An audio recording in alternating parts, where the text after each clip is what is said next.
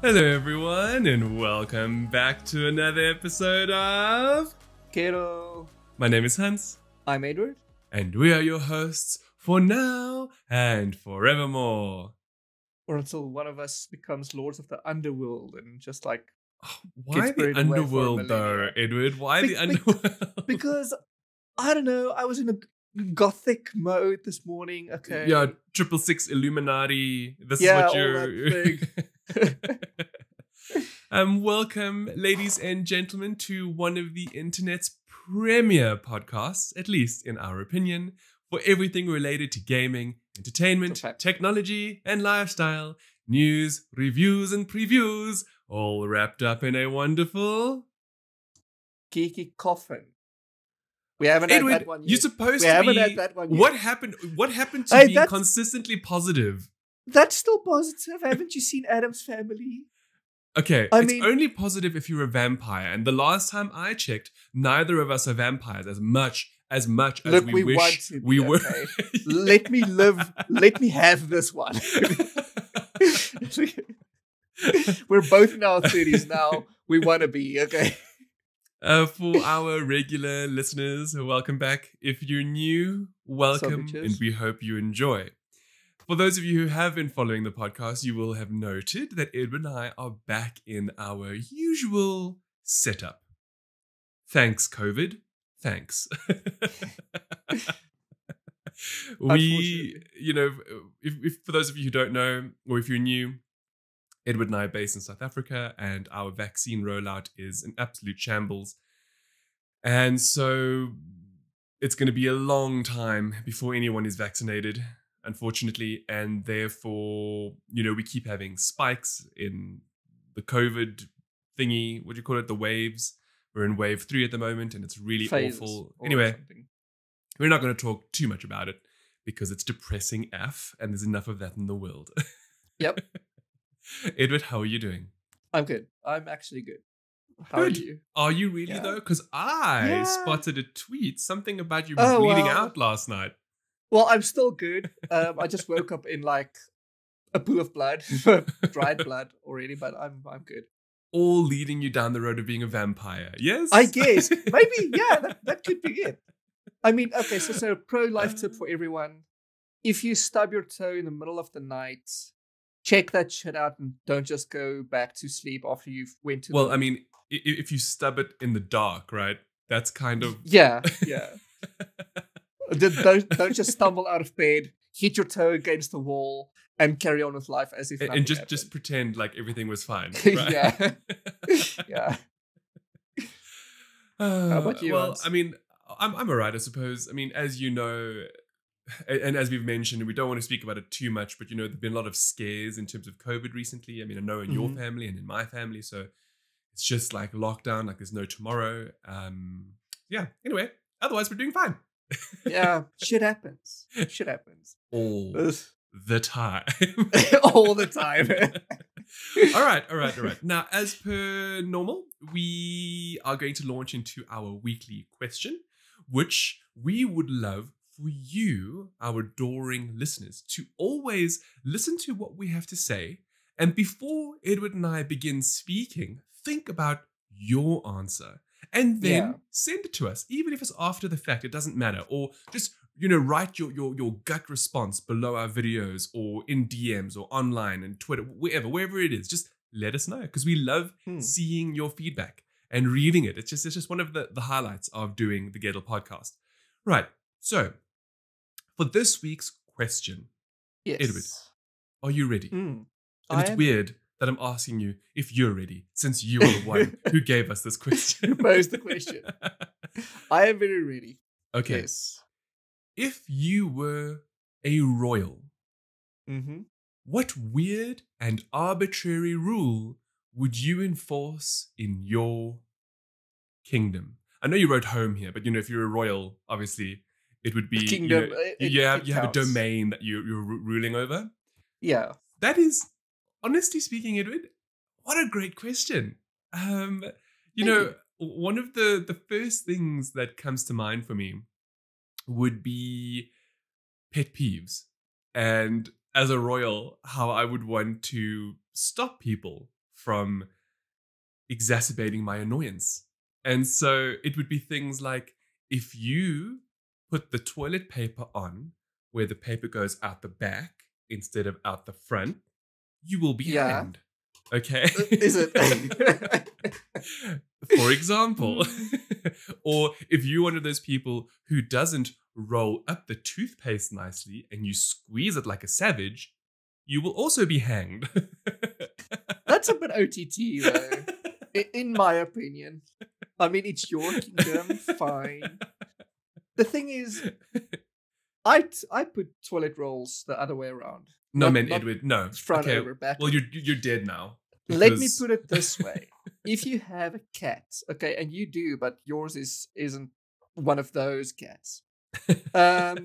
We used to have a cat. He ran away long ago now, but he used to unroll the toilet paper every time it was over the front. But before that, I also did it, to be fair. Doing it my way, the way I do it now, actually helps. It helps alleviate that issue. How so? So there's that. I don't know. See it just didn't roll it down. As far as I understand, look, if a cat's going to scratch something, it's going to scratch it. It doesn't matter which way that thing is rolling. It's going to just scratch it. Okay. Well, that's what happened. Anyway, so, that was just my first gut thing. Like I said, if I was to do like pet peeves, those would be the things. But I actually think, if I was a royal and I had a kingdom, I think I would probably be like free coffee for all my citizens, because that's what we produce. Coffee is expensive. Yes, but we're wealthy, remember? We're super wealthy. So yeah, you are. But we don't have enough to give them bread, but we can give them coffee. Okay, if you live in Colombia, maybe. It may be. Or Brazil, Well, there are other kinds of royal weeds and things that come to mind when you think of Colombia. Yeah. Well, I mean, what about you, Edward? So I've sort of given a couple of examples. What about you? What is your, like, not one thing, but what rules would you, enact on your domain? Okay, so the only one I can think of is that all households must have 1 cup of coffee before 9 o'clock. And if they don't, how do you enforce that? It's an ARB rule. You don't enforce that. Oh, right. You did say what weird and arbitrary rule. Yeah, so it's you don't enforce that, It's just one of those things. Okay, I know. But maybe I'll save it for the NSFW section. Okay. Oh, I already know. Okay, cool. All right. Okay, moving on to the delicious content that we work very hard every week to deliver to you, our wonderful listeners. And starting off with Edward's current favorite monarch. Yes, the queen herself. Lisbeth. Oh, sorry, that's not the right one. Oh, Lizzie. No, isn't she Lisbeth? Well, no, she's Lilibet, but you know who else is Lilibet, right? Oh, Lilibet. Yeah, you see, we don't speak about those, hey? We don't speak about them. Anyway. Okay. I'm racking my brain. The excommunicated royals, Edward. The new baby is Lilibet. Even I know this, and you're supposed to be the fan. I'm the fan, okay? I don't care. I don't remember shit. Literal shit. Y'all, that is not a joke. Edward can't even remember like what he ate for breakfast on the same day. I know. I have bore witness to this. Okay. Whereas I can remember the most odd meme that I sent him like 3 years ago, and then he sent it to me again, and I'm like, "What are you doing? I've seen this." And he's like, "When?" I'm like, "Years ago." And he's like, "How?" The thing is, when you have a limited cash, okay, you don't fill that with random crap.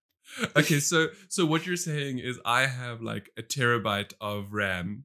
And you're kind of still sitting in like the 64 meg lane, and you need pretty much. Okay.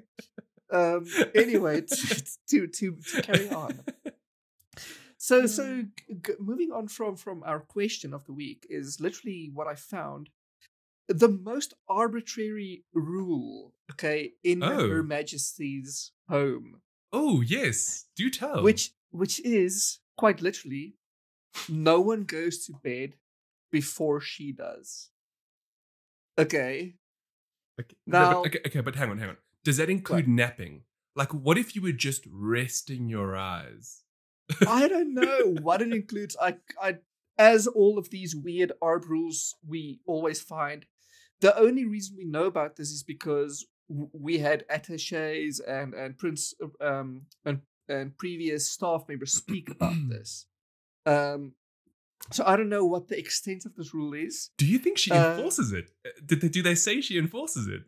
I don't know if it's being enforced actually, but it turns out that it all began when not that long ago, even when she came in rule the first time. So it was what, 80 years ago or so.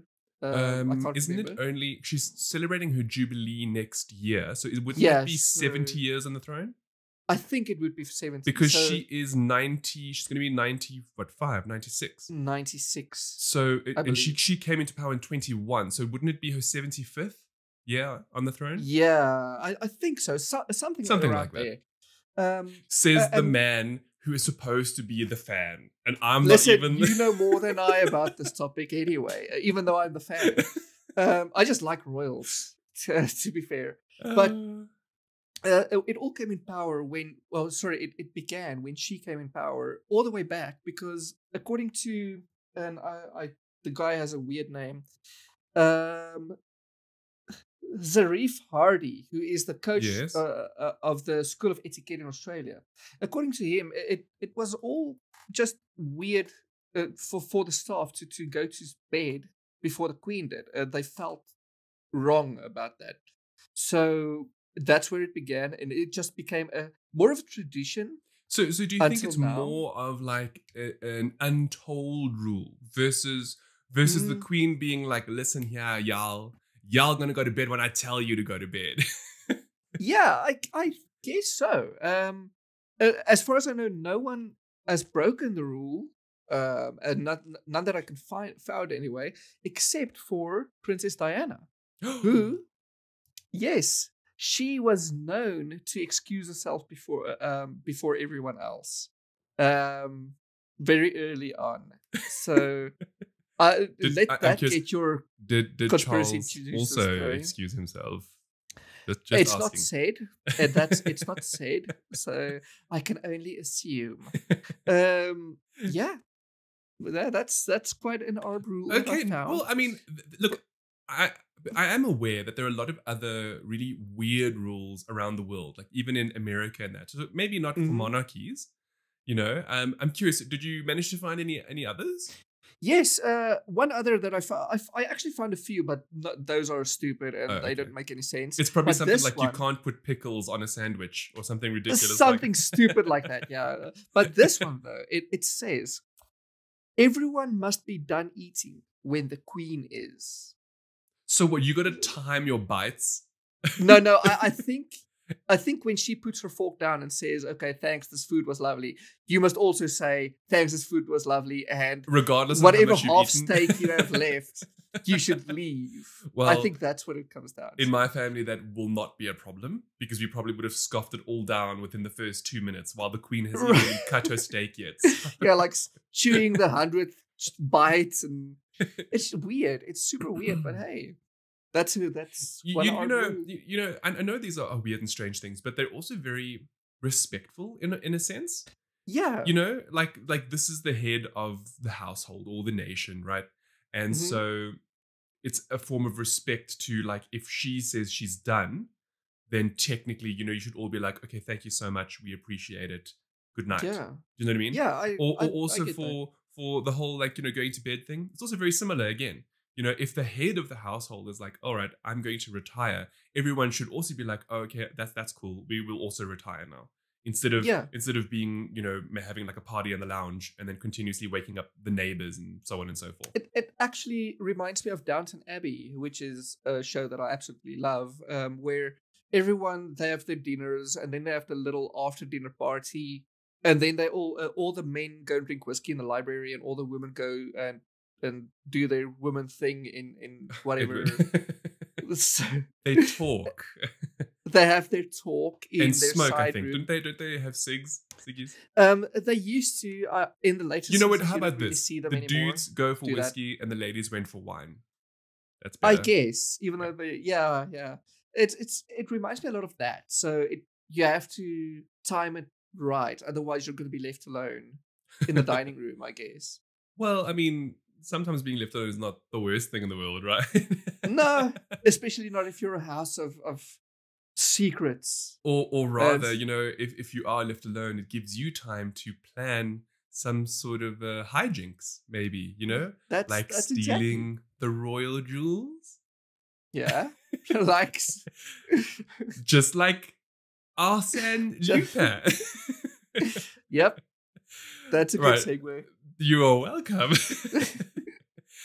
So I recently finished watching Lupin on Netflix, or Lupin for English-speaking folk, and it was alright. It's a decent show. It's basically about an individual who takes it upon himself to be invested in the Arsène Lupin series of books, which were created by Maurice Leblanc in 1905 in France. And it's all about a gentleman burglar. So think of it as almost like France's answer or antithesis to the UK's 007. We have the gentleman agent. So Arsène Lupin is the gentleman burglar. So you could imagine that maybe 007 would go after Lupin, at some point in the future. Or you know what I mean, right? Crossover. A crossover event would be amazing. Actually, with that in mind, and this is just a quick tidbit before I end up speaking about the show. In the show itself, or in the books, there's actually a character called Sherlock Sholmes.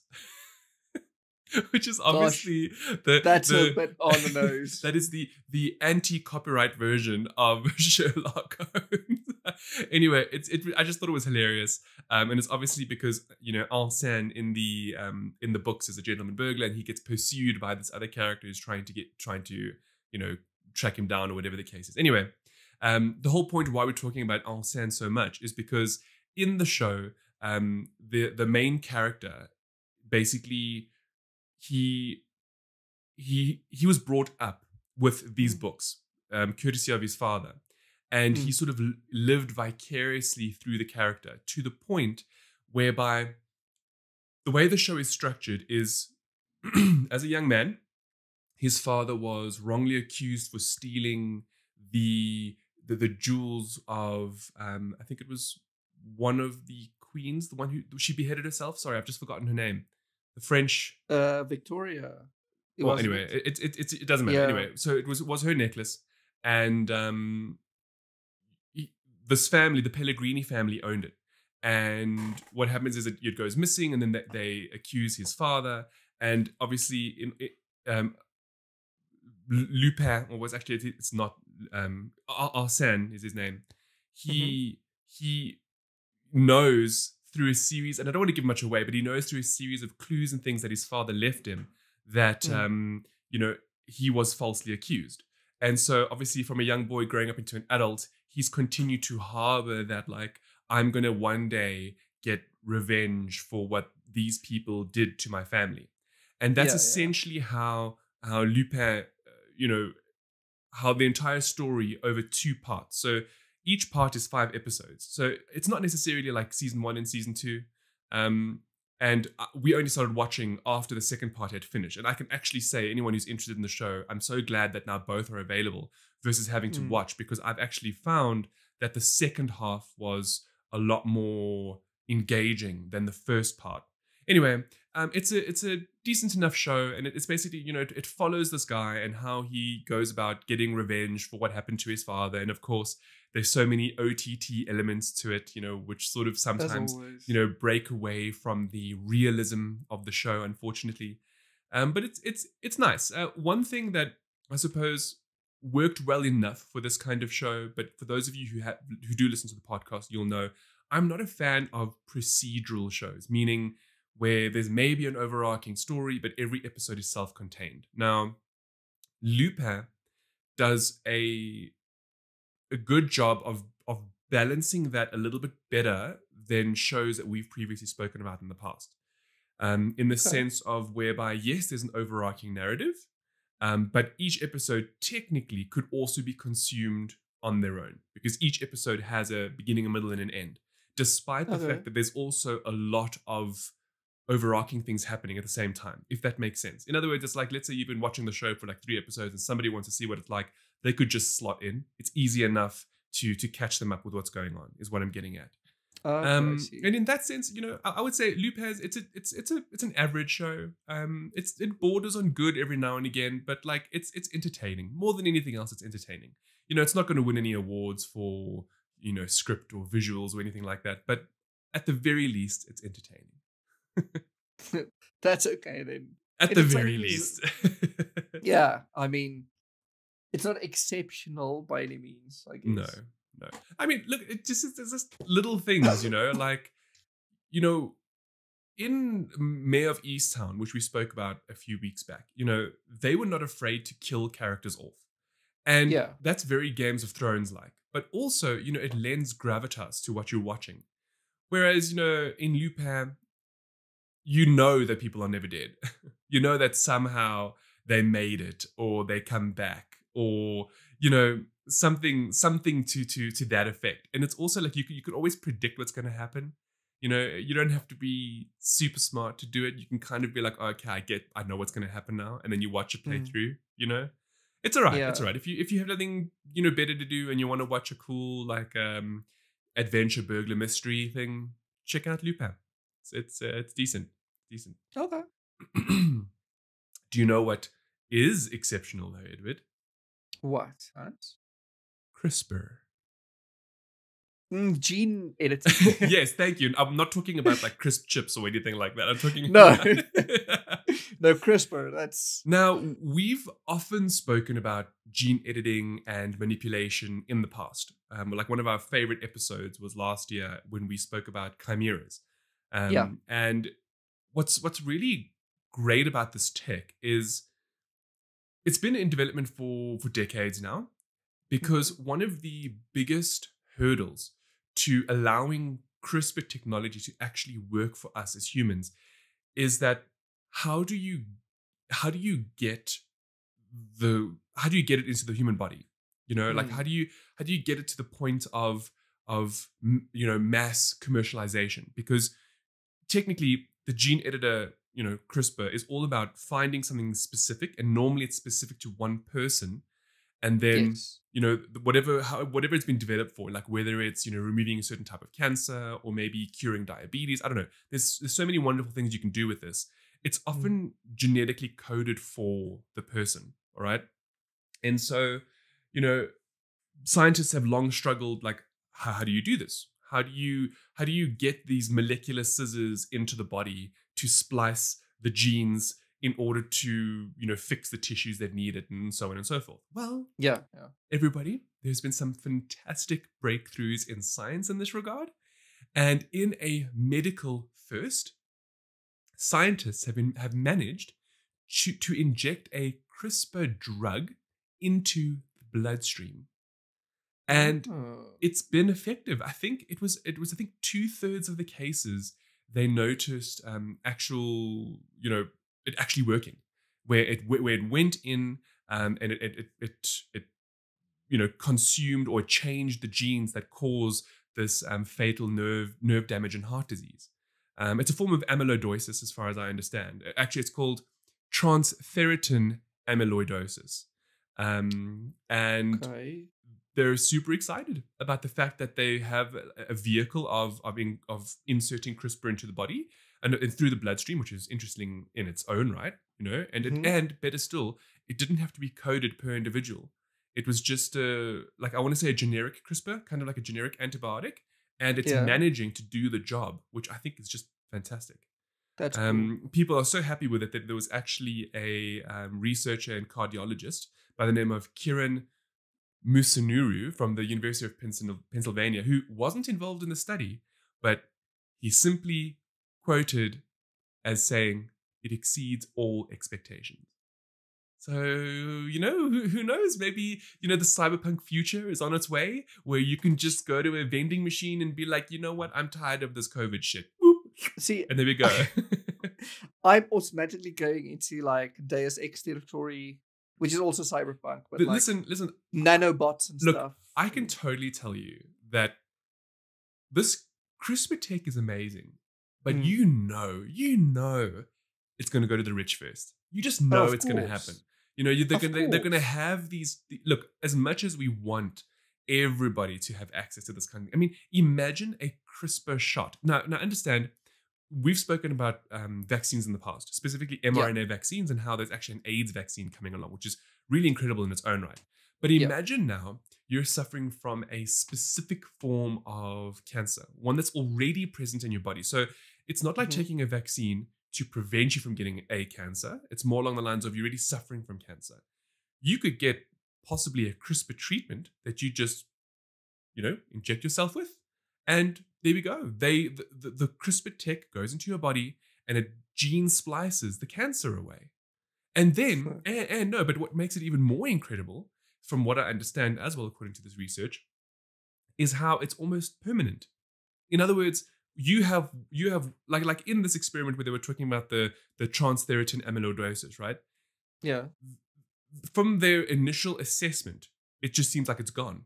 It's so effective. It went in, it did what it needed to do, and these people no longer suffer from it anymore. That's cool. So it's also like once-off treatments. So it's a little bit different again to like vaccine boosters or maybe antibiotics. So it's amazing. I mean, well, maybe right? they can get it to fix COVID. Well, I mean, I do think that's a little bit different. So with the mRNA tech, we know that it goes in and it causes your T lymphocytes and your white blood cells to genetically take the spike protein code, like to keep that secret key with them so that they can manufacture antibodies when the infection comes in. I think CRISPR is a little bit different. I don't know. Well, you never know. Maybe you could get a CRISPR injection of some kind that maybe immediately makes your body able to destroy COVID and maybe all other diseases. Maybe not just COVID. Maybe. Like a super immune system. Maybe, I mean, I don't know. cool. I'm thinking more along the lines of like taking a CRISPR treatment to change your eye color. Or maybe taking CRISPR. Now, imagine this now. Yes, imagine this now for transgender people. What if? Okay, maybe this is maybe I'm thinking too far ahead, right? Because maybe my understanding of CRISPR isn't as good as it is. But what if it was more along the lines of you could take a CRISPR injection and it would go through and maybe make your body change the hormones it produces to an extent. Or maybe one CRISPR shot is all you need to stop testosterone, therefore making it much easier for you to go into estrogen. Stuff like that. Stuff like that. Maybe, yeah. Like or better yet, maybe you broke your back and they could use CRISPR tech to re-engage the necessary nerves. It's really incredible. It's just we'll have to wait and see. Yeah, I mean, it opens the door for many other technologies, I would say. Well, yes, the CRISPR in addition to mRNA, because I mean technically it uses that as well. They're all kind of like interspersed together, and the future is exciting. As you said, Deus Ex and cyberpunk ourselves into oblivion. Actually, no, not oblivion, into Starfield. Little gamer joke there for those of you who know what we're talking about.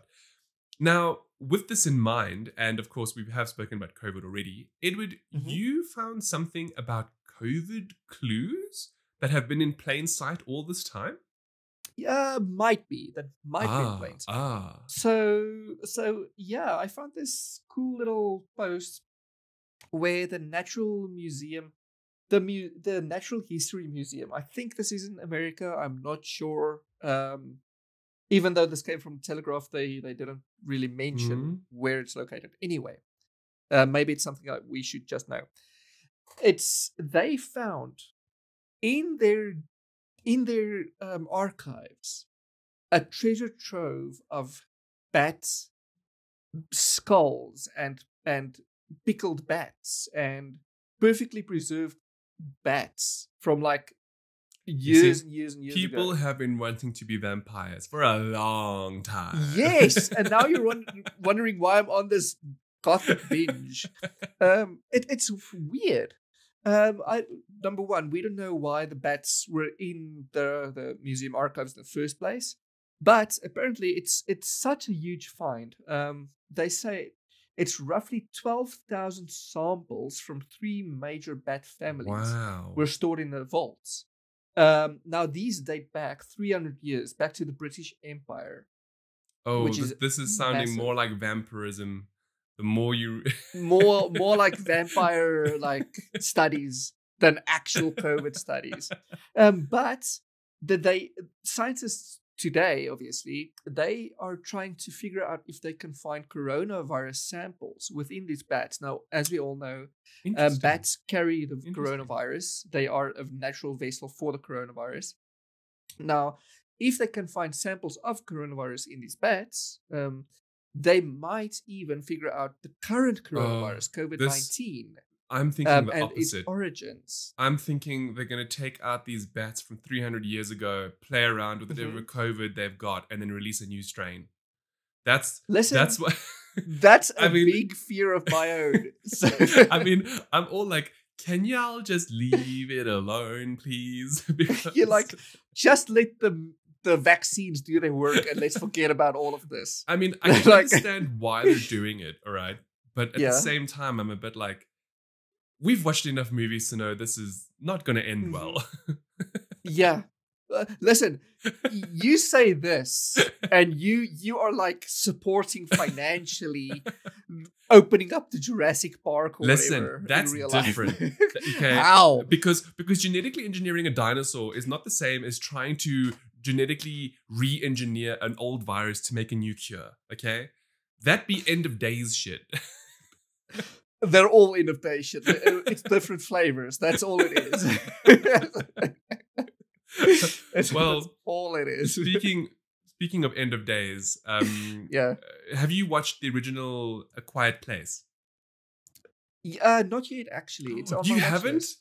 Okay, well, no, sorry for you, Edward, because I watched A Quiet Place Part 2, and I'm now going to talk about it. That's fine. I actually know what it's all about. So okay, fair enough.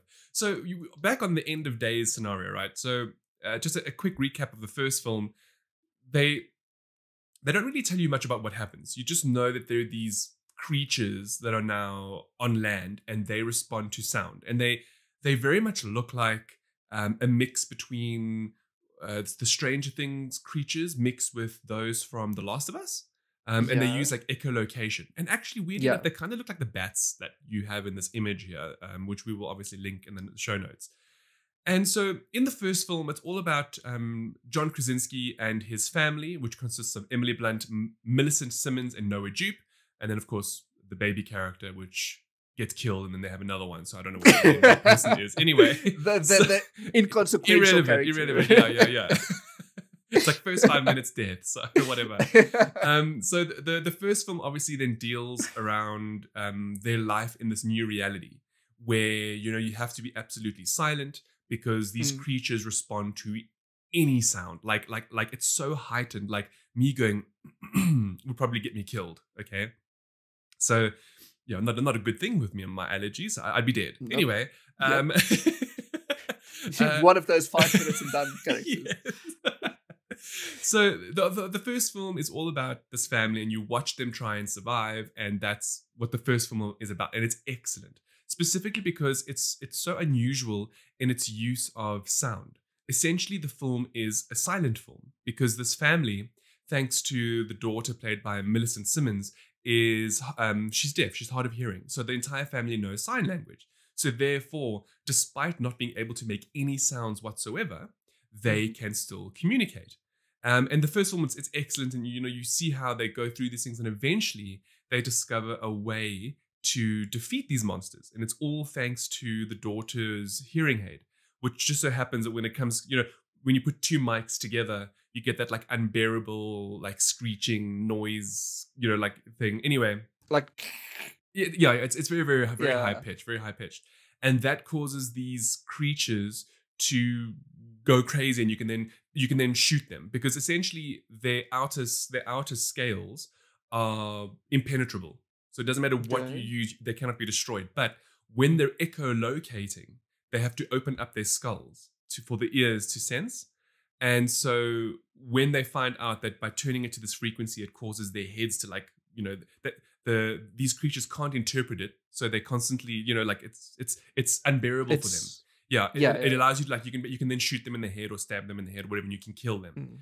So that's what happens in the first film. Now, the second film, A Quiet Place Part 2, it takes place it's minutes after the first one ends. Oh, all right. Okay. Whereby, unfortunately, John Krasinski is dead. That was the big sort of impactful moment that really that brings the first film together. All right. So obviously now the family has to survive without him. And so, obviously they have this, they know how to deal with the creatures now, which is really good. And the movie starts off very strong, because one of the best things that they could have done, and they did do, was they went back to D-Day. So the film actually shows you where these creatures came from, how it happened. Now they don't give you a lot. They just give you just enough for you to be like, whoa, okay, so they're aliens. All right. That's the major gist of this. So they're not kaiju. They didn't come from the earth or anything like that. All right. Did they come from a meteorite, or did they just land? It's unexplained. So it looks like it could have been a meteorite, because the way that it enters the atmosphere, it's just massive, and it's like burning up, or whatever the case is. So maybe these are like parasites in space, and they just kind of like aliens, because you know that the xenomorphs are like that as well, right? Anyway, they just these creatures are horrific in many respects, and they do, like, they move like bats / xenomorphs. Anyway, they're terrifying. So the film, like I said, it takes place straight after the first one. They do a great job of showcasing what happened in those early days, which is really, really cool to see. And then they introduce Cillian Murphy, who is an actor known for Peaky Blinders, as well as being the Scarecrow in Christopher Nolan's Batman movies. And it's obvious he's going to be a main character, because he's introduced in one of the flashbacks. And you're like, well, there's only one other reason why you'd have a famous person in a flashback. so eventually, the mother and the kids, as they're trying to survive, they run into him. He obviously has a very sad backstory. And then what happens is, I'm not going to give the movie away, but there's a lot of certain things happen, and then they need to go to a place to see if it's a sanctuary or not for humanity. And in many respects, the more I watched it, the more I was like, this is The Last of Us. Specifically because they gets to a point where Millicent Simmons' character and Cillian Murphy go on their own adventure, and that's kind of like Joel and Ellie, and how they had to, how they had to make it through to get to what is possible human salvation, and they have the cure. In Joel and Ellie, Ellie was the cure. And then in this movie, Millicent Simmons has the way to defeat them, because of her hearing aid. Anyway, it's a good film. There are a lot of jump scares, which I do not appreciate. Okay, I'm just saying, but it's good. It was I enjoyed it. It's very tense, very good cinematography, great use of audio and sound. Specifically where every time Simmons' character loses a hearing aid, the sound just dies. So you hear nothing. You only watch. And it just builds a terrible tension, because That's she cool. can't hear. Now you can't hear, and you can see the creatures approaching her. That's cool. It's just done very well. And if you enjoy the first film, you will absolutely enjoy the second one. I have heard rumors of maybe there being a part 3, although truthfully, I didn't even know there would be a part 2, but I'm glad that there was. But also, they've really fleshed out how it's, they've got the way of killing these creatures. And so really, a part 3 wouldn't be worth it. They've summed up the story quite nicely, in my personal opinion. So yeah, it's good. Watch it. I think it's available for purchase. I have a lot of subscriptions, so I just watched it that way. Yeah, just via Netflix. It's not actually on Netflix yet. Oh, but it's Amazon. on like iTunes Movie Store and that. I don't know about the South African one because I have a US Oh, account. okay. But anyway, Okay. now on top of this, because of the aliens Yeah. that we now know they're aliens, right? Yeah. You have something here called ancient crustaceans, and it really makes me think a little bit about what these creatures were like in the Last of see, look at me, I can't help it. It was like a Last of Us The movie. Last of Us. Yeah, for real, yeah. for real. Well. On that note, for those who don't know yet, they are making a Last of Us series, TV show, yeah. It's gonna be so good. So I think it might be very, very good. I personally yes. hope so. Anyway, back to ancient crustaceans, Edward. Yeah. So do tell. Am I going to get excited? Are we getting find. like dinosaurs from crustaceans, or what is happening here? No. Maybe. I don't know. So they found, scientists have found a huge colony of crustaceans, crab-like fish creatures, entombed underneath the seabed. I see that you wrote here in Kunming, China. I read that as coming, China. I'm sorry, we're not even at that section yet. But anyway. Of course you did. Underneath the seabed near Kunming, China. Now, these the reason why these made the news is because they date back almost an aeon. Wow. It's half an aeon, 500 million years ago, back to the Cambrian period, which is basically the period where all life on Earth were still in the sea. If we believe in the evolution of the theory of evolution, yes? If you believe in science, yes. So to put that in perspective, the what is it? The not the Cambrian period, the Triassic. The Triassic period. Thank you. I couldn't find that in my notes. You're welcome. The Triassic. I always wanted to say Jurassic, but that's actually it's different. Even closer period. Yeah. The Triassic period, which is the first dinosaur period, that was only 251 million years ago. Only. So only. So this is double that, extra back. And they found more than 2,800 fossil specimens in this colony, of which from 118 specimens, of which I think it says 17 of those are brand new specimens we haven't ever seen before. Yes. That's incredible. Wow. Yes. And I see here that they're the modern day ancestors of jellyfish, insects, crustaceans, worms, trilobites, and sponges. Exactly. That's crazy. Yeah. Ooh, it's so Edward, weird. this is so good. They even had soft tissue. Ooh. Yeah, ooh. this is an amazing find. This is the kind of thing that I don't mind them looking into and reverse engineering. So stay away from the bats. Do this.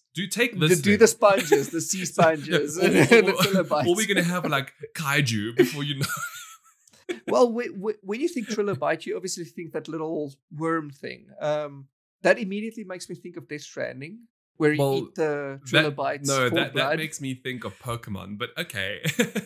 Of course it makes you think of Pokemon. Listen, I love this here. I see here that they're so well preserved. They actually have 3D eyes. Yes, 3D eyes and soft tissue. You see, and that's incredible to me because I know that even today, science cannot really explain the evolution of the eye. So this is amazing. Yeah, it could very well lead to new and great scientific discoveries. Yeah.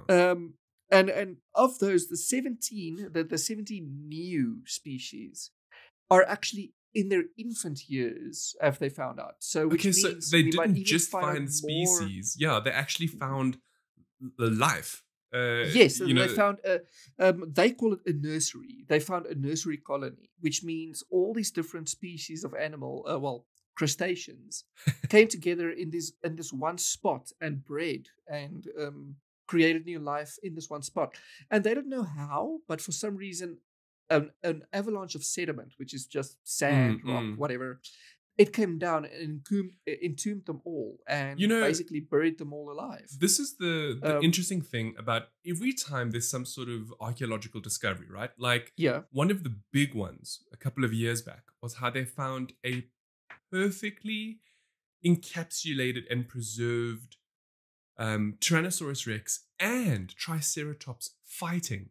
So you just have to wonder to yourself, what happened that was so quick and extreme that it preserved them mid-battle? Now, a little bit of that leads me to remember what happened in Pompeii. Because I have in the past, I was privileged enough to have gone and visited Pompeii, and it's one of the most incredible archaeological locations, because it's when the volcano in Pompeii erupted, and it was so quick and so fast that people were literally encased in ash, just like that, in seconds. So there's still people doing like normal things, and they're just like encased. So that obviously makes sense then. If that could happen in more recent times, I mean, we only took a couple of 100 years. So of course, millennia ago, it could have happened as well. But even then, it boggles the mind how something happens that quickly. Like even lava and magma, that's a very thick substance. Even if it rains on you, it's not going to be instant, is it? Apparently it is. Well, but, no. So like magma, and that's a bit different because that's molten. Yeah. So anything that goes in that's going to get destroyed. However, what they do say about the ash from a volcano is that it hardens like concrete, and within seconds. Oh. So I suppose it's a little bit different, also, because remember the ash has a whole lot of stuff in it, like there's acids and there's chemicals, and it's not just ash, Yeah. So I think when it combines with water, maybe it just becomes this like instant setting concrete-like material. Of course, I'm speaking, all conjecture. We need to know a bit more about this. Basically how when you mix water and lava in Minecraft, you get obsidian. Okay. Let's go with that. Let's go with that. Now, back to your whole like crustacean thing. These make me think of Klaxosaurs. Klaxosaurs. Yes. Okay. What is that, Hans? They're not real. So let me tell you about an anime called Darling in the Franxx. Klaxosaurs. Okay. Yeah, okay. Seriously, Klaxosaurs. So this was courtesy of Tegan in Australia, who sent this through and was like, look, he knows that I like Neon Genesis Evangelion, and he was like, you should check out Darling in the Franxx.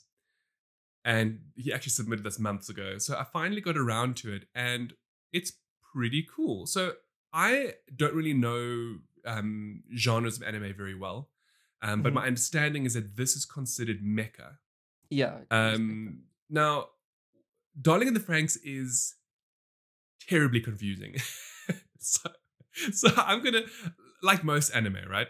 Now I will do my best to try and explain what it's about, so that if you're interested, you can watch it. What I will say though is I thought that it was good. It's by no means exceptional, because Neon Genesis Evangelion is exceptional, in my personal opinion. Of course, everybody's tastes may differ.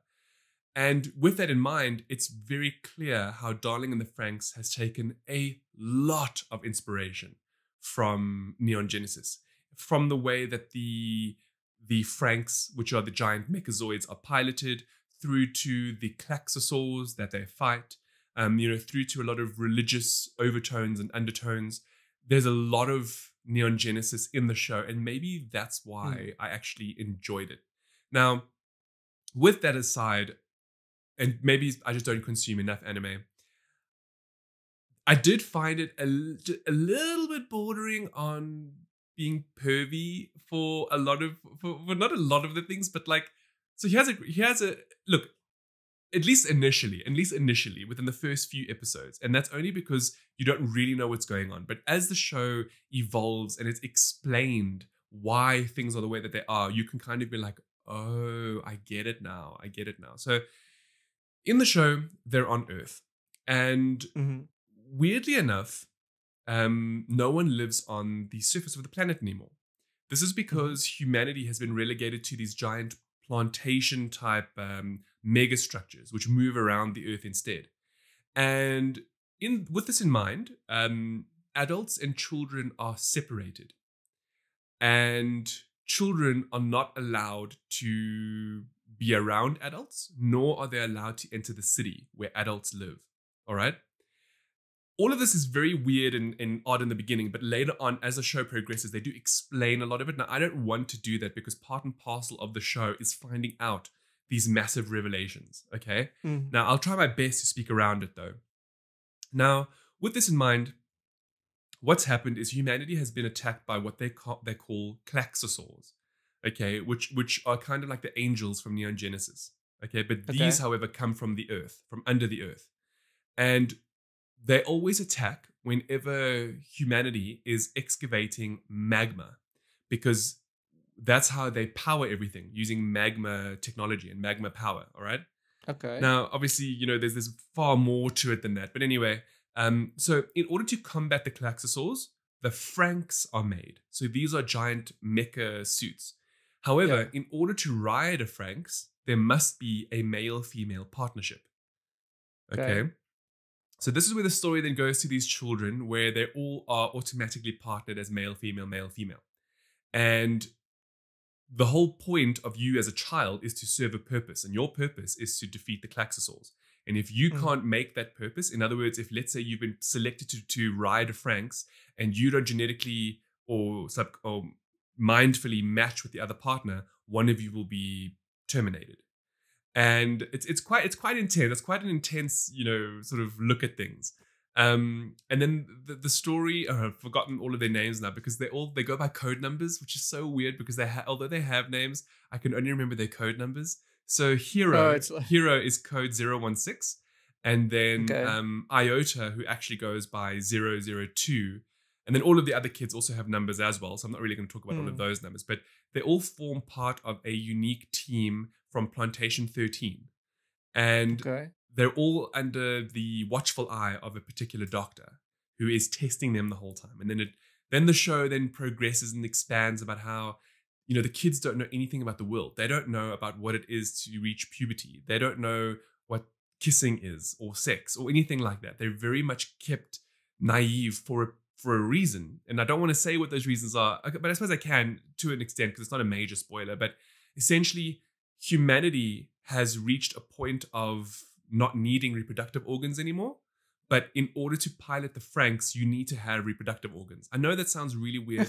You might be like, what the hell? But it all makes sense if you watch the show. Like, it's all revealed later on. Now, that whole like pervy part that I was talking about, which is unusual for me because although I've enjoyed a lot of anime, with like there's one on Netflix to do with cards. I've forgotten the name now. That's very subtle. You know, sometimes they'll show an ass or some boobs or whatever. But in this one, like one of the most blatant forms of like, for real, seriously, is how the riders have to ride the Franxx. And that's essentially whereby the female character has to form the doggy style position and then the guy is from behind. And that's how you drive the Franxx. Really? For real, I'm not making it up.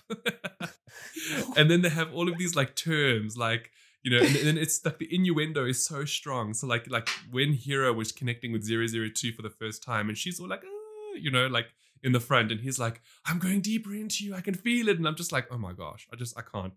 It's too like, it's so on the nose, on you know, on the chin. But if you can get past those first like 10 to 15 episodes, that's when they start really revealing what is going on, the true identity of the Crustaceans, the true reasoning behind why you need male and female pairs, what's actually happened to the human race, the truth behind magma technology.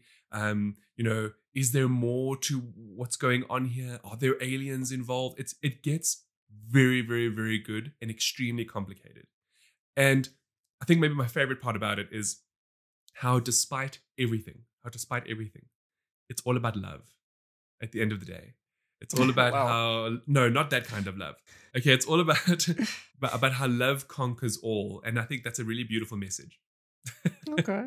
So that's that, you know, this whole like sort of cyberpunk desolate future. And if you want to check it out. Also, this is just a quick one. Darling in the Franxx is a literal description of the main character. Because in the show 002 calls Hero her darling. And so, darling in the Franxx, and the Franxx are Mecca. Do you get it? Okay. Yeah. Anyway, that came to me throughout the show, and I love that little part of it. Okay. Anyway, so yeah, it's a decent anime. I don't know if you'd like it. I think if you like mechas, you'll probably enjoy this. If not, maybe not. You know. Now, something I know that you didn't enjoy was parkouring around some sort of cyberpunk arena, right? Nah, building. Cyberpunk building. Oh, is it a building? I thought there were more levels to it. No, it's a dread-like tower structure. We're talking about a game called Ghostrunner. And Edward reviewed the game recently on Nintendo Switch, although it is available on other platforms. So Ed, tell us about this dread-like structure that you need to parkour around and whether or not it is worth your moolah. I can't tell you much about the structure because it's never explained. I can't tell you much about the story because it's half explained. Sounds amazing.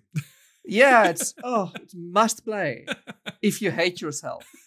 It's just okay. So the game is all about you are this guy called Ghostrunner, and you don't have your memory anymore. It's been lost.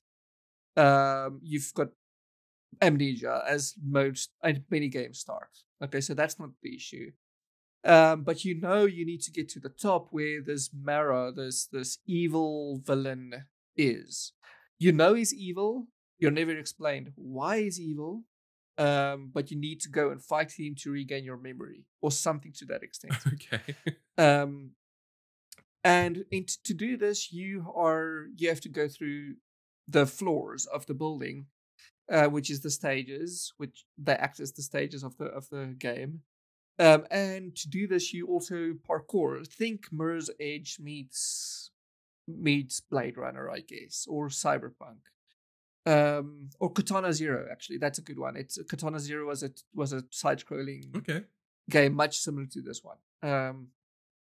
So you can everything one-shots you. You're very, very fragile. You are this ninja character, so you have to find. But that's the whole point, right? So the game is built around repetition. Pretty much. So essentially, just like in Mirror's Edge, you run from point A to point B as fast as you can, and you take out all the guys along the way, which you didn't do in Mirror's Edge, but I digress. In order to take them out, you have to swipe at them with your katana. Sometimes you get abilities, sometimes you get pickups that help you along the way. You don't always need to take them out, I believe, but you get extra points if you do, because at the end of the day, you get points for finishing up a mission. I guess that's to encourage replayability. Because there is no there is no real replayability in this game. You repeat the same stage every minute because they go by quickly, over and over and over again until you get past this. But is it frustrating though? Yes, it can. The reason why I bring this up is because do you remember when I spoke about Flowing Lights? That really small indie arcade game where you play as like this ship and then you go through. So to me, that game was built around repetition. The difference though was that it was so rewarding to find the solution. And once you had the solution, you could push through and then your name would go into a leaderboard. So you felt like it was an accountiment. Does this game have anything like that? Okay, so let me put it this way. This game encourages experimentation. It actively encourages you to, there's a pickup, there's an ability.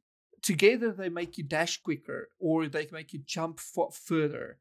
The game gives you all these options, okay? Different options, different things to do that you can do to get around this one guy that keeps shooting you in the face with his shotgun. But for some inexplicable reason, sometimes experimenting is kind of doing is counterproductive to what you're meant to do, which is just run up to the guy and stab him in the neck and finish the mission. It's a very, very weird thing where you might feel in games like Dark Souls, for instance, where you keep trying, and you finally you finally figure out the boss's maneuvers. You finally figure out how fast you need to be, how slow you need to be. Sorry. It feels rewarding when you've beat this boss. In Ghostrunner, the reward doesn't exist. Literally the reward is finishing the mission and carrying on with the story. Because it's oh, I see. So it's actually more frustrating because yes. Because so generally in games that encourage repetition, if you see something to pick up, you generally meant to pick it up.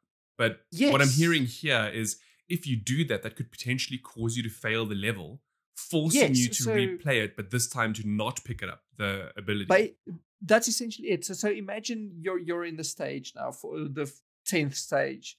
And for the first time ever, you get this pickup to be able to dash quicker. Okay. So now you're able to tap Y more and more and more in order to dash instead of just dash and wait a bit of dash. So now you can do this. And automatically you think, oh, you need this to get past this mission because that's how games work. Yeah.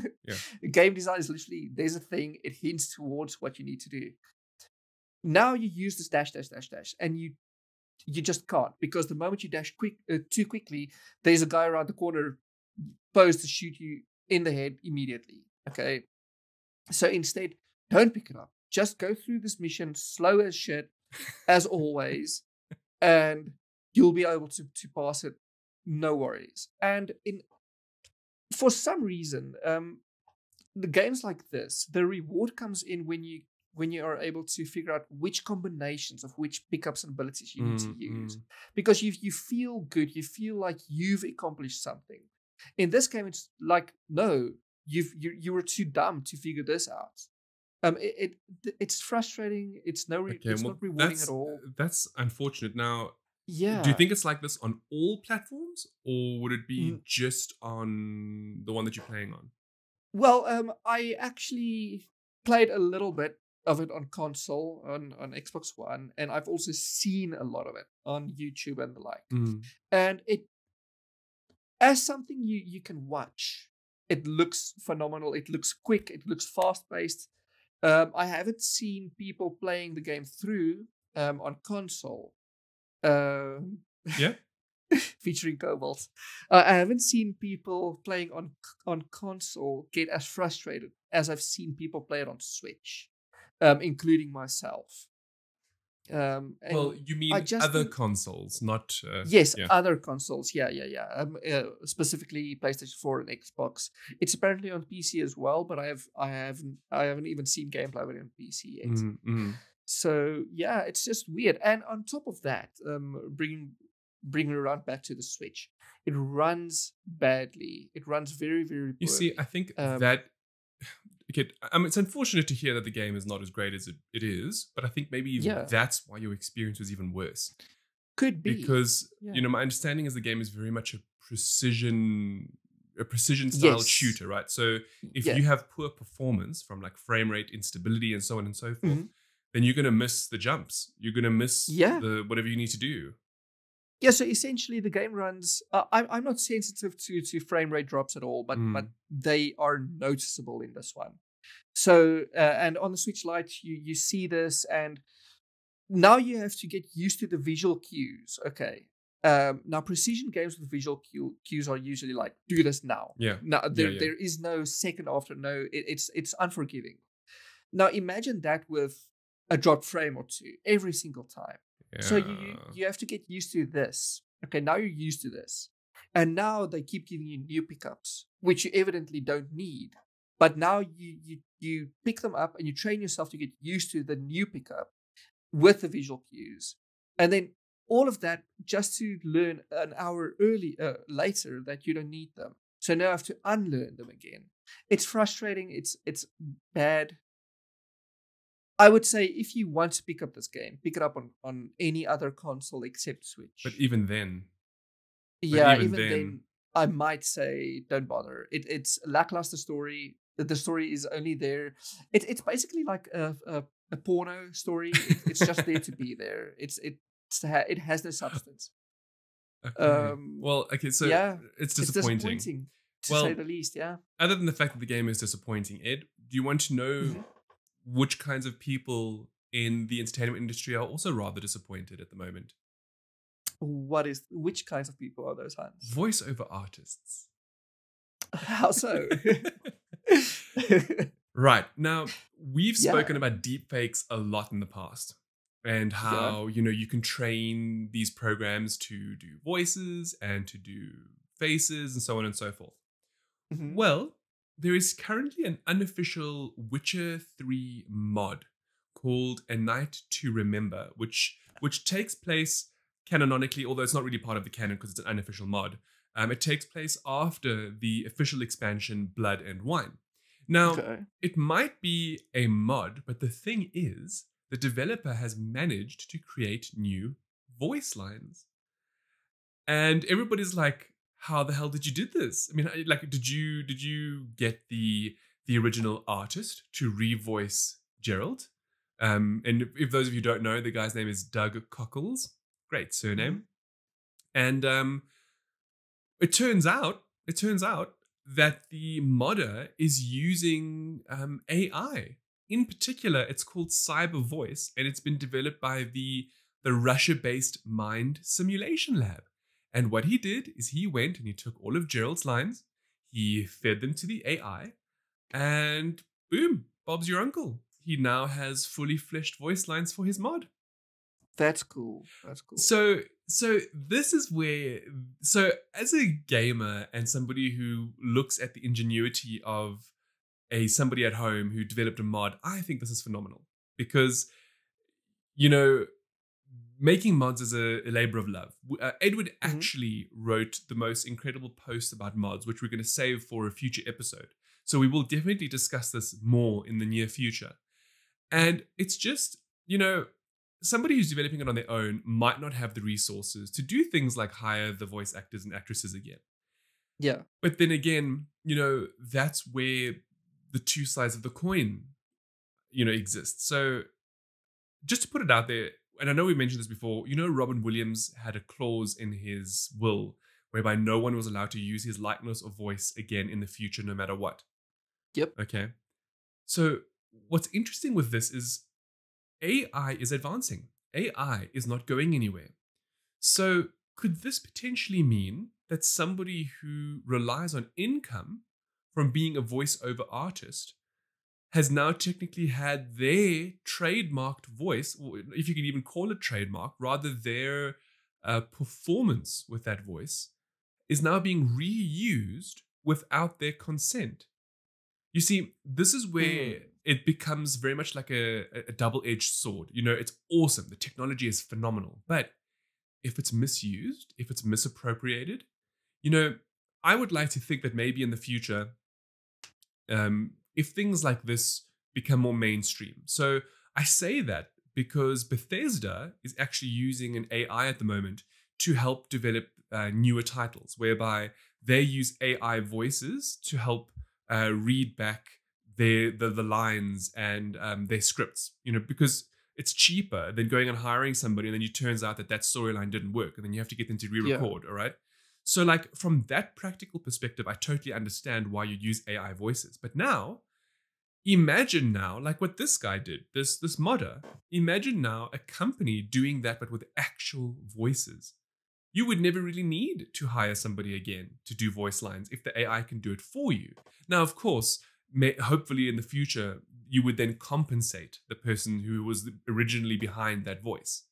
Exactly. Like I was going to say, if this happens, number one, it seems like this AI in particular, it needs a sample voice. Correct. So if you're going to use, let's say, I know Travis Willingham as a sample voice, who's also a voice actor. He plays all the Thors in everything, by the way. So you might be familiar with his voice. Let's say they use his sample voice. Then in terms of compensation, I would say, according to the Voice Guild of America, I believe all voice actors need to be paid per hour and the same rates. So instead of him just coming in and doing his performance, they just pay him for an hour's work per, like, let's say 200 words in the AI is equal to an hour's work. I would or think something that's to that a effect. good Yeah, compensation. I hear you. I hear you. Yeah. Yeah. So now there's a little bit more to this. So the Mind Simulation Lab have mentioned how um, only if an artist has actually signed over with them can the Yeah. voice then be used for commercial purposes. So obviously this is just a mod, right? So anybody can Yeah. use whatever voice they want. So this guy is not getting money from this. So Mhm. because he's not earning anything, therefore I guess the voiceover artist shouldn't get anything either, Mm. But then it becomes that whole thing of, but does that make it right though? Even so, Yeah. you see, just because a tech exists, does it really mean that people should be using other people's voices? You see? Yeah. We're moving into a very, very, very interesting future, whereby it's not just voices, but it's also going to be likeness. I mean, look at how Marvel has used, Robert Downey Jr.'s likeness as a young man, in the films. Sure, he obviously signed up for those, but like, what if you have a contract that allows you to be digitally rendered, voice and face? Or we imagine this rather. Imagine you go and you read thousands and thousands of voice lines and you put them into some AI database. You would then never need to really work again if you just get royalties from people taking your likeness. Exactly, Hey? especially if you work remotely. But isn't that interesting? So like I'm seeing more benefits to this really, but then again at the same time, that somebody nefarious somewhere, somehow is gonna, just like they did with the Queen earlier this year for her Christmas speech. You saw that, right? I don't recall. Okay, we have discussed this, but what they did Yeah, is they used deep fakes for her face and her voice to make a completely different speech to the one she actually gave. Oh yes. I remember now. Yes. Yeah. So yeah, it's gonna be interesting, and maybe it's very interesting. Maybe this will lead us to languages that blow our minds. NSFW. I guess. Hey, I did my best to lead that into the next section. Okay. Well, yeah, I suppose you could do that. It's a weird future. One that we might need to figure out what kind of languages people speak in terms of sex. Now, not this particular thing that I found is not so much about actual language. And this is different to whispering gaming, entertainment, technology, lifestyle in people's ears. Yeah, pretty much. If you don't know what we're talking about, please go back and listen to last week's episode, which was episode 62, season 2, episode 20. I laughed myself sick because Edward dropped the most hilarious forewords to good lovemaking. Well, it is, isn't it? Dear viewer and reader and listener. Okay, I'm sorry, Edward. Okay, bring it back. So tell us, what are these languages of mind-blowing pumping that you want to discuss? Okay, so as we all know, that was my iPad. As we all know, love language. Everyone has their own love language. Okay, so for many people, that's basically cooking. For others, that's just being kind all the time. We all have different love languages. It's what they call it. So I'm sorry. Like okay, to an extent, I get this, but I mean, is that really a love language? Isn't that really just how different people are than it being a language to love? Well, yeah, like the whole point behind love language is that that's how you express your love to someone. Like, someone wouldn't ever tell you they love you, but they'll exclusively make you food. They'll exclusively be nice to you. That kind of thing. It's difficult to explain now, but basically, a good example is that you can use us. So I am a gift giver. Yes. Because to me it means something, and when I give something to somebody, it's because I put thought behind it. It's not just for the sake of doing it. But then you are not.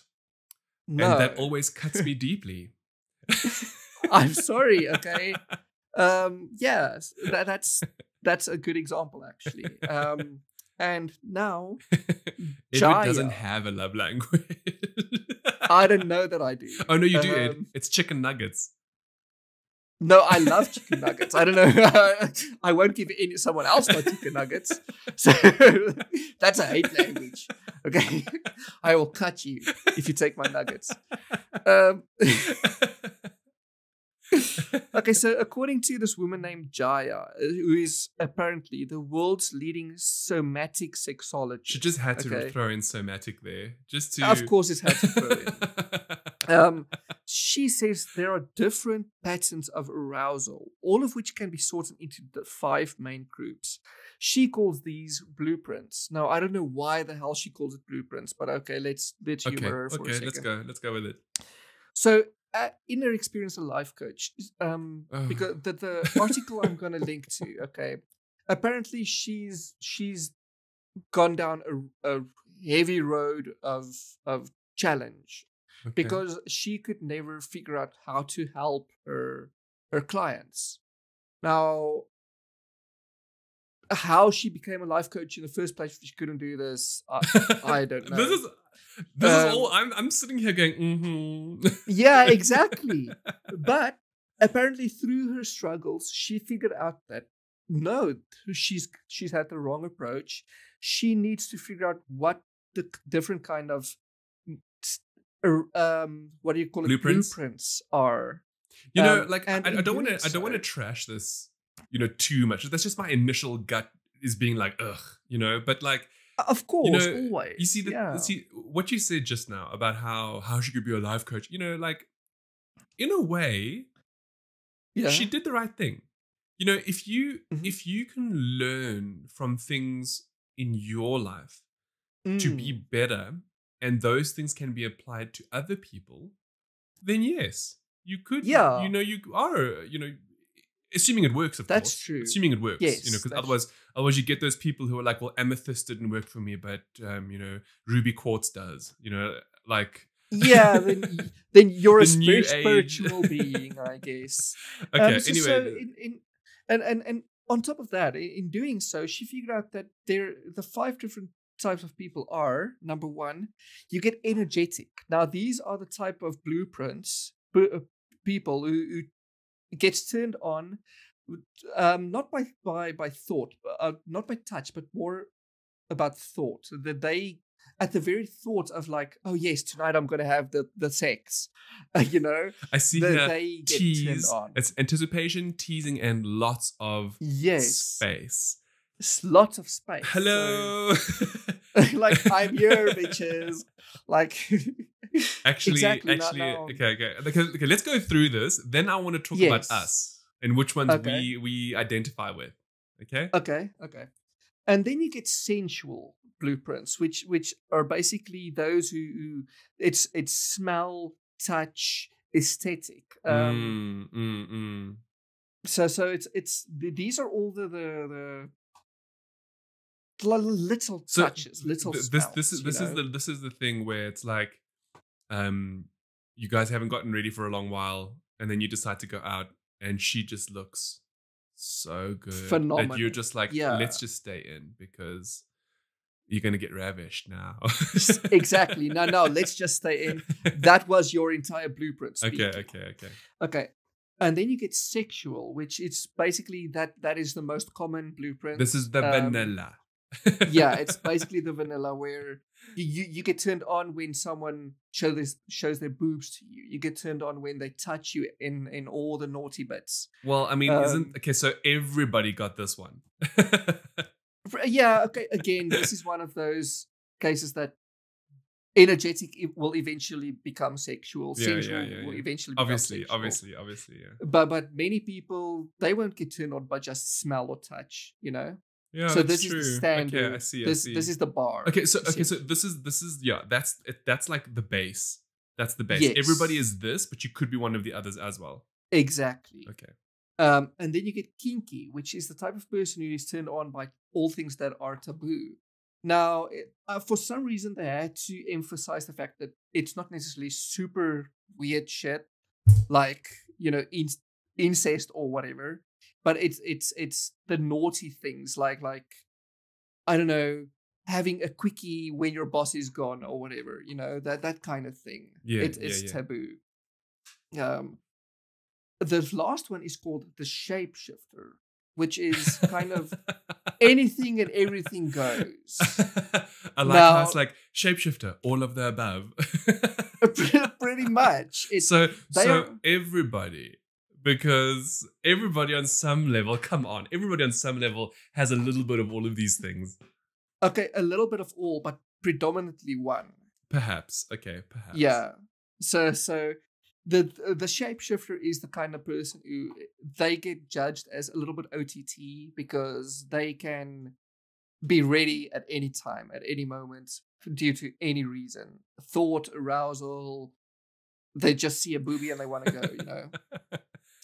Now, what Jaya did in order to figure this out is again through all the struggles. I kind of jumped ahead of myself on that one, but since she's figured these blueprints out, okay, now this is all her word, obviously, so we don't know how true it is, but since she's figured this out, her business has apparently skyrocketed since she can now finally help people and she knows how to classify people. So what she does is, let's say you and I were a couple aunts and we went to Jaya, then she would first quiz us on the type of to figure out which kind of people we are, which blueprints we are, and then she would put us on entirely different, like I forgot the word for it, but when you see someone, when you talk to someone, she would put us then in entirely different sessions than you might think together, because usually when you go to a life coach, you would think, oh, you sit there and you figure shit out together. Yeah. But that's not the case. You know what it sounds like to me? It sounds like she partially trains you in each of these sessions as well, specifically towards what she's found the other person to be. So like you must be more cognizant of like, your partner is energetic, but you're kinky, so you need to work. Yes, yeah. So maybe just throw the thought out, like if your partner is energetic, maybe before you get home, just do a naughty sext or something to get their juices flowing, that kind of thing. Yeah, I would see that. Okay. And I found this super interesting. Obviously, it doesn't attribute. I don't know how true this is to anyone and everyone. But I thought it's good to talk about it. It's interesting. I mean, I'm looking at this and I'm a bit like, okay, so I think shapeshifter and kinky are probably out for me. Yeah. And so it would probably be the top two, energetic and sensual. Because I would say you are sensual. Well, yes. I mean, we've spoken about Frizen, with the music and the. You get the skin crawlies. You are super heightened in everything. Also, I really like aesthetics. Like, I don't mean this from like a superficial perspective, right? But things that are attractive to me are like when people are well maintained and well manicured. And I don't specifically just mean from a nails perspective. I mean like they look after themselves. That to me is attractive. Someone who has all the ducks in a row. Someone who specifically like, she dresses well and she has good teeth and she smells amazing, like those kinds of things. That's good for me. Like, yes. Yeah. See, I think you're the sensual type. And obviously that goes into sexual once you do the Everybody is in that one. So. Exactly. Yeah, I think definitely you're sensual. I don't know what I am, by the way. You? I think I would say because I think you're obviously the middle one. Yeah, obviously. And I don't sexual. I don't know what your kinks are, so I can't speak if there's any one of those. I think you're pretty vanilla, Ed. I think so. I feel very vanilla. I can get turned on at the mere thought of like what's coming. So then it would be energetic, because that's energetic. Then, I wouldn't call myself energetic because it doesn't happen just because always. No, but it's more along the lines of like you're sitting and you're writing an article, or right now you're texting, and all of a sudden you get a text from Marianne, and she's like, "Jy moenie laat dit vergeet nie," and you're just like, "Oh yeah." That's actually very There true. we go. That's very, very true. I don't know. I haven't put any thought to it. Well, I would Maybe love to a know little bit energetic, maybe what but do more our listeners sexual. think, hey? Yes. I mean, like, what are assuming, of course, you you? want to reveal this to us. I mean, just let us know. It's not a big deal. Yeah. You know, Like- I'd like to think we're all adults here. Yeah. Like to think that. And if you're not, please don't always listen to us. Come back in a few years. Listen to every podcast. Just skip over the section that is clearly labeled NSFW. Yeah, we have a Okay. jingle going for it, okay?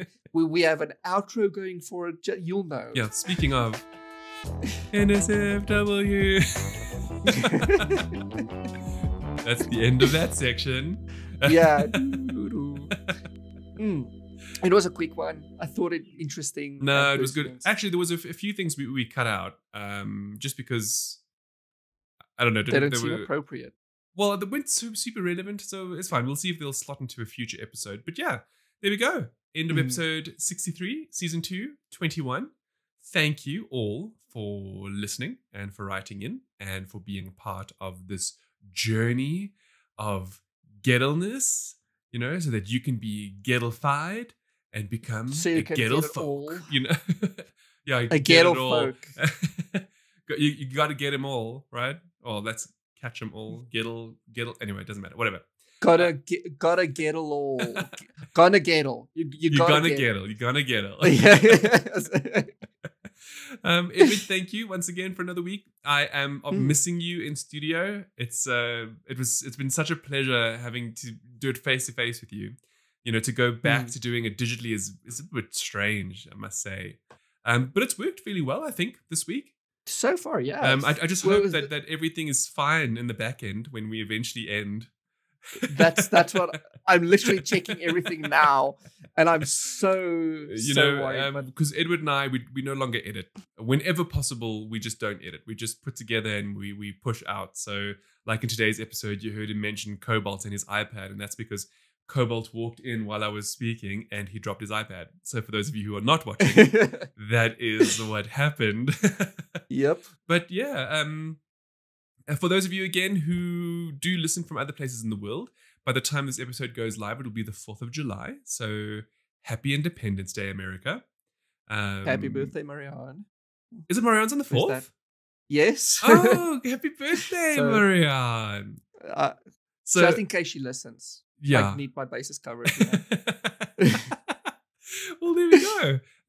We Yeah. hope you all have a wonderful week ahead for yourself as well, Eduardo. You And too. we will see you all again next week. Ciao for now. Bye.